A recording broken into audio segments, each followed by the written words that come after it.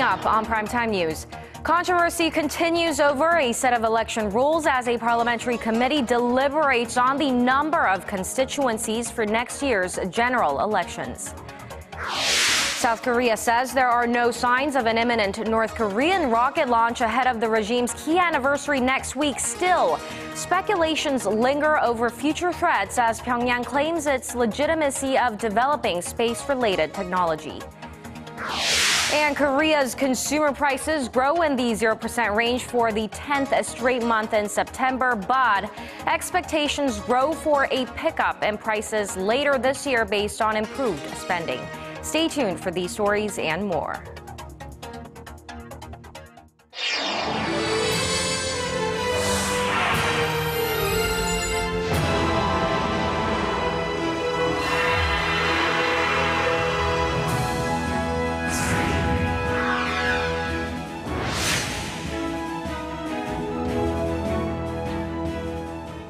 Hello and welcome to Primetime News on this Friday, October 2nd. I'm Hwang Ji-hye. And I'm Daniel Choy. Thank you for joining us.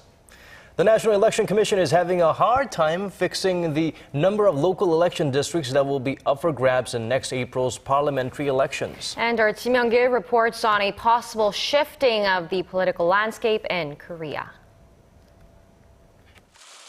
The redistricting committee under Korea's election watchdog continues to debate over the readjustment of electoral constituencies for next year's general election.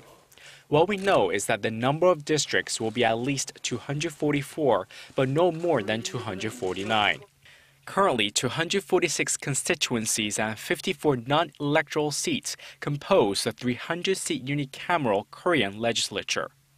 When the NEC announces the readjusted electoral map, the National Assembly's Special Committee on Political Reform will vote on whether to adopt the proposal. The main point of contention between rival parties is whether or not to retain the status quo on non-electoral seats. The ruling Saenuri Party wants to reduce the number of seats elected through proportional representation and add more rural seats. If we go with the main opposition's demands to expand proportional representation, it's inevitable that rural regions will lose seats and be underrepresented. However, the main opposition New Politics Alliance for Democracy claimed proportional representation is a constitutional tool that allows the socially vulnerable and professionals to enter politics. We need to expand the proportional representation because it helps the vulnerable and contributes to balanced regional development. 25 lawmakers representing rural regions have demanded the NEC committee's plan to be scrapped, but the committee plans to submit a final proposal to Parliament by October 13th. Rival parties hope to finalize the redrawing of electoral districts before the current regular session ends in December. Kim Young-gil, Arirang News. South Korea has refuted a Japanese media report claiming that a loaded train was headed to a launch site in North Korea, adding there are no imminent signs of provocations. Kim Hyun-bin reports. Korea's Unification Ministry said on Friday that there have been no imminent signs of a long-range missile launch by North Korea, despite a Japanese newspaper claiming otherwise. Japan's Asahi Shimbun newspaper claimed that Seoul, Washington, and Tokyo spotted the movements of a freight train headed for Dongchangni missile site in the north. According to the report, the freight train appeared to have departed from a factory, but the details of the load have not been confirmed. South Korea and the U.S. are currently on watch against a possible long-distance missile launch around October 10th, marking the 70th anniversary of the founding of North Korea's ruling Workers' Party. Unification Ministry spokesman Chung Jun-hee called on Pyongyang not to conduct the provocation and emphasized that North's rocket launch will be a violation of UN Security Council resolutions, which banned the communist regime from conducting missile and nuclear tests. A Defense Ministry senior official indicated on Friday that the train's movements look to be part of normal departures that take place in the north, and that there are no signs that the train headed for the launch site. The official added that there are no imminent signs of a long-range rocket launch. Kim Hyun-bin, Arirang News.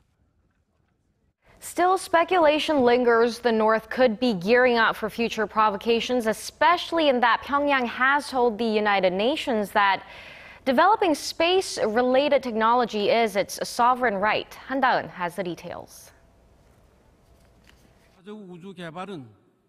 The development of space-related technology for peaceful purposes is a legitimate right of a sovereign state. Our nuclear tests are self-defense measures to cope with the hostile policy and nuclear threat posed by the United States. That was the main message North Korea sent to world leaders at the UN General Assembly on Thursday local time, making it clear that North Korea will forge ahead with its space and nuclear development. The foreign minister reiterated that Pyongyang is determined to protect its dignity by firmly responding to unjust acts against it. Lee also mentioned that there are more than 10 nations worldwide that send satellites into space, but the UN Security Council has illegally passed a resolution that forbids North Korea doing the same. He also said the current armistice agreement should be replaced with a peace treaty, and the U.S. should play a role in the process. We strongly believe the best way to secure peace and security on the Korean Peninsula is to replace the armistice agreement with a peace treaty. This would redress the abnormal relations between North Korea and the UN. The minister's speech comes as speculation rises that North Korea will launch a rocket around October 10th to mark the 70th anniversary of the founding of its Workers' Party. However, a growing number of experts say a launch would likely happen after the 10th, as no significant activity has been spotted at the North's launch site. Experts say it'll take North Korea at least 10 days to prepare for a launch. 한다은, Arirang News. Another Korean couple has been shot dead in the Philippines, raising the number of Koreans killed in the Southeast Asian country this year to 10. For this report, we turn to our Lee Ji-won. A Korean couple was found dead on the outskirts of the Philippine capital on Friday. The murder reportedly occurred in the evening of Thursday or early Friday.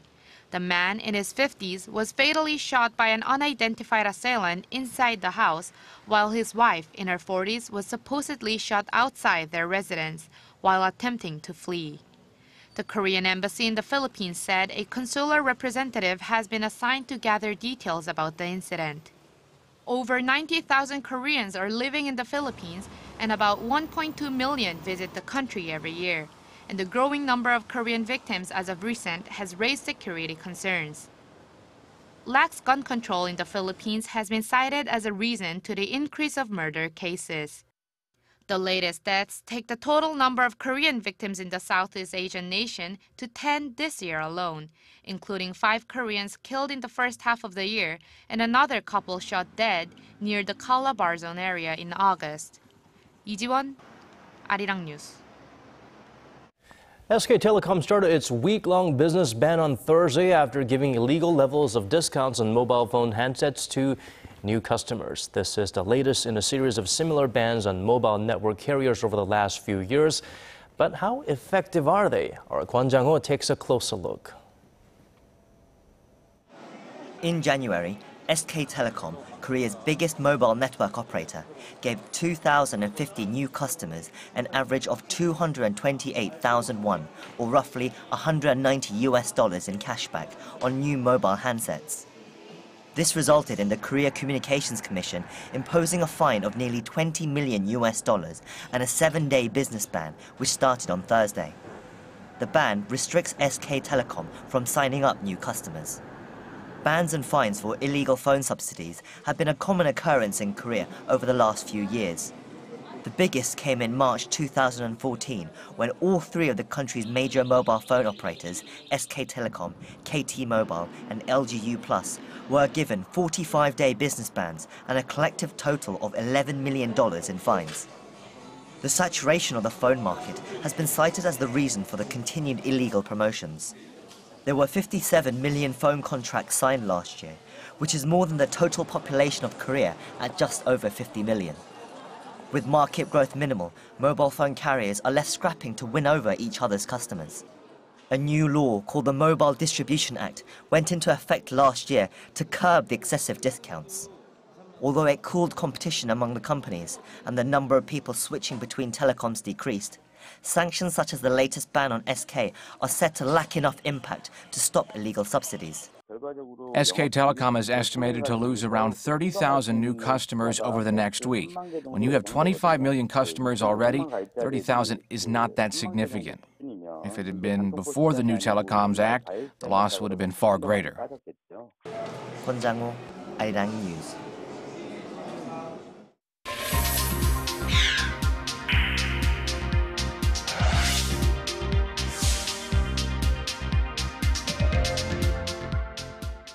Korea has posted a current account surplus every month for 3.5 years now. The Bank of Korea said Friday that the surplus came to roughly $8.5 billion in August. That's $800 million less than the surplus recorded a month ago. In August, both exports and imports continued to drop from the previous year. Exports dropped nearly 12% on year, while imports plunged 17.7%. Korea's consumer price growth remained stuck in the 0% range for the 10th straight month in September, but with the government pouring efforts in boosting spending, some expect prices to grow faster towards the end of this year. Kwon So-ah reports. At 110.04, Korea's consumer price index rose by 0.6% in September from the same month a year ago. According to Statistics Korea Friday, it's the 10th straight month the country has posted growth in the 0% range since December's 0.8% rise, keeping concerns alive that the nation is on a deflationary track. Low global oil prices are seen as the main culprit of sluggish growth in domestic prices. Oil product prices plummeted almost 19% on year, influencing gas, electricity, and water prices, which fell by almost 10%. But the hit was bigger on the first half of this year, with global oil prices beginning to plunge significantly in the end of 2014.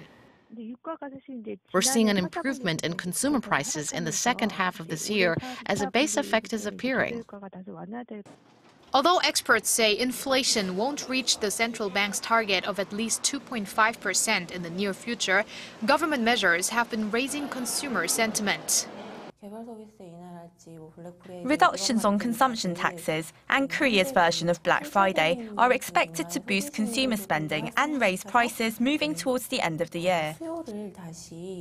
Another positive factor is that core inflation, prices that exclude the oil and food sectors, remained at a healthier 2% level growth throughout the year. The Ministry of Strategy and Finance said Friday the government will closely monitor global oil prices and weather conditions for the remainder of the year and focus on managing prices closely related to daily spending such as food, energy, medical services, education, and housing. Kwon So-ah, Arirang News.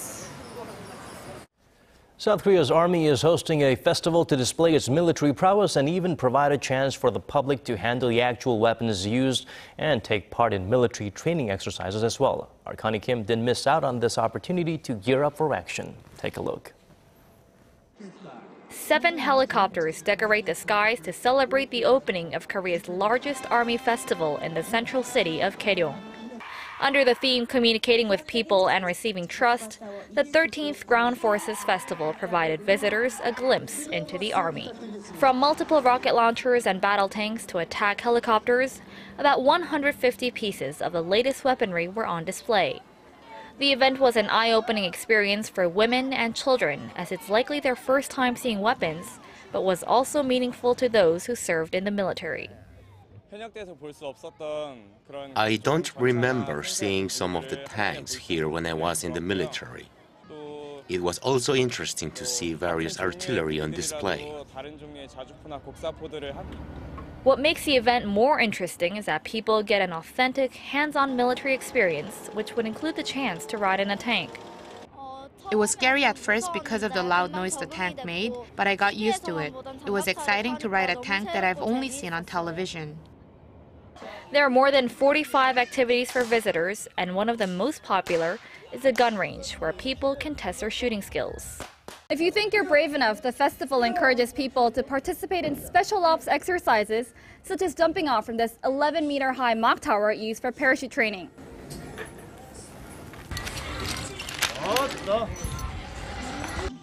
Other military performances, such as this Korea-US joint drill, are scheduled throughout the day to keep people entertained. The festival, offering exciting and thrilling experiences, is free to the public and runs until October 6th. Connie Kim, Arirang News, Kaesong. Koreans as well as tourists in the nation got a chance to not just soak in the arts, but to let their imagination take flight by creating their own artworks right here in the middle of bustling Seoul. Our Oh Soo-young takes us there. Locals and foreigners in Seoul apply paint to a 5-meter-long canvas. The brushstrokes are a prelude to a 5-day street fair run by the Korean Fine Arts Association. Today's event is about getting the people together. Drawing Korean art, for me, was first time.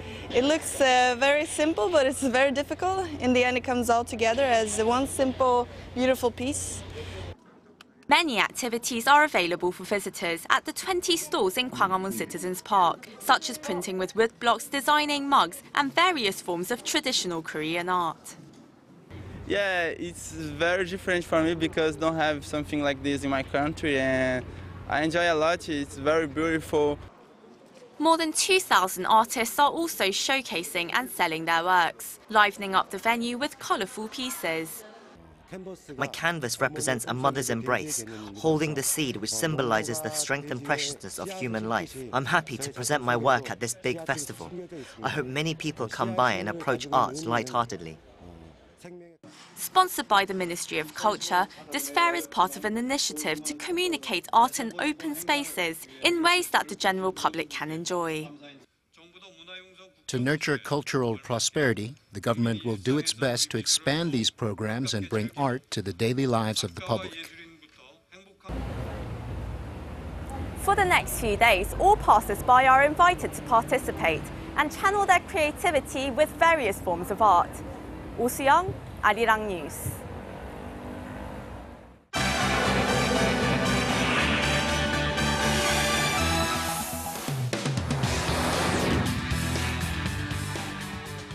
And now for headlines from around the world, we turn to our Bruce Harrison at the News Center. Today's focus, another school shooting rocks the U.S. Russia reveals its bombing campaign in Syria will continue for months, and 2 tennis champions pay respects at the site of a fatal bombing in Bangkok.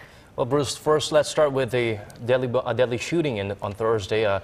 President Barack Obama responded with anger more than anything this time. Yes, that's true, Daniel. This small town and small college will also now forever be associated with tragic acts of gun violence that have become somewhat of an identifying mark of contemporary American culture. Following the shooting, President Barack Obama did speak angrily about the need for greater gun control. Many argue that other factors such as mental illness and religious extremism are behind the bloodshed. As of now, and setting blame aside, grieving in Roseburg, Oregon is just beginning. The town held a candlelight vigil, and today the names of the 9 people killed are expected to be released. Our Lee Soo-won tells us what happened in that community. On Thursday, in the usually peaceful city of Roseburg, Oregon, chaos ensued when a gunman opened fire at Umpqua Community College, killing at least 9 and injuring 7 others. We just dropped everything and we ran. And when we ran out of the building, everybody went every which way. It was so chaotic. The number of deaths is lower than earlier reports, but the community has been left in shock and despair as they mourn for the victims Thursday evening. American media reported that the suspected shooter was a 26-year-old man by the name of Chris Harper Mercer, but officials have not confirmed the report. The police said the shooter died after an exchange of gunfire with officers and added that it's too early to comment on a motive or whether he acted alone. The Oregon massacre is one of the many mass shootings that have taken place this year in the U.S., and it has once again fueled the debate on tighter gun control laws. U.S. President Barack Obama, at a briefing just hours after the incident, said thoughts and prayers were not enough to prevent the killings. The United States of America is the one advanced nation on earth in which we do not have sufficient common sense gun safety laws, even in the face of repeated mass killings. CNN reported that 4 firearms were found on the scene. Survivors of the rampage have been transported away from campus, while the injured, including 3 in critical condition, are being treated at a nearby hospital. Lee Soo-in, Arirang News. A Russian lawmaker says airstrikes in Syria could last up to 4 months. Alexei Pushkov also told a French radio station the strikes are going to intensify. Leading Russian academics and political analysts offered their own timetables, saying the air campaign will continue until Syrian government forces retake oil fields in northern Syria from the Islamic State. The Russian Air Force will continue its operations until the Syrian army, which is cooperating with the Iraqi army and militias, take control of the northern part of the country. The experts challenged Western criticisms that the airstrikes are aimed at the opposition of the Syrian government. Russian President Vladimir Putin will soon meet leaders of France, Germany, and Ukraine in Paris for talks about Ukraine, though the topic will likely shift to the Syrian crisis. 2 of the world's best tennis players will play a sold-out exhibition match in Thailand. World number 1 Novak Djokovic and 14-time Grand Slam champion Rafael Nadal will compete in Bangkok in a match aimed at improving confidence in the country's safety. Tourism has suffered in Thailand following a fatal bomb attack in August at a popular shrine downtown. Djokovic and Nadal visited the Arirang shrine and placed flower garlands at the site where 20 people were killed, including 14 foreigners. The tennis heavyweights also met Thailand's prime minister. They presented the junta leader with tennis rackets, who in turn gave them golden replicas of traditional Thai masks. The exhibition is billed back to Thailand, and for serving as somewhat foreign political ambassadors for Thai tourism, the pair will earn around $4.1 million to do what they do best. And that's a glimpse of the world today. Have a great weekend.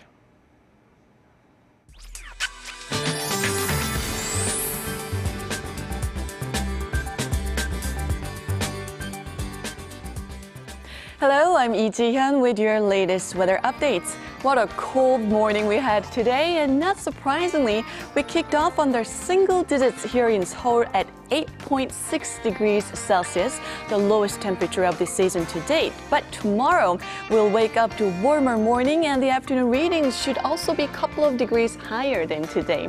And conditions will be mostly sunny through the weekend, with highs remaining in the low 20s for the capital area and in the mid-20s in the southern regions. So if you're planning on checking out some autumn festivals or go hiking, the weather will definitely be favorable for it. And taking a closer look at the readings for tomorrow. Daily high here in Seoul will climb up to 23, Daegu will rise to 27, while Gwangju and Busan getting up to 25. And as for the other regions, it seems like Daejeon and Jeju Island will see a high of 25 and 24, while Dokdo peaks at 22. Now the weather outlook for the next week looks promising, with daily lows remaining in the low teens and highs staying in the seasonal average temperatures under mostly sunny skies. Well, that's Korea for you, and here's a look at the weather conditions around the globe.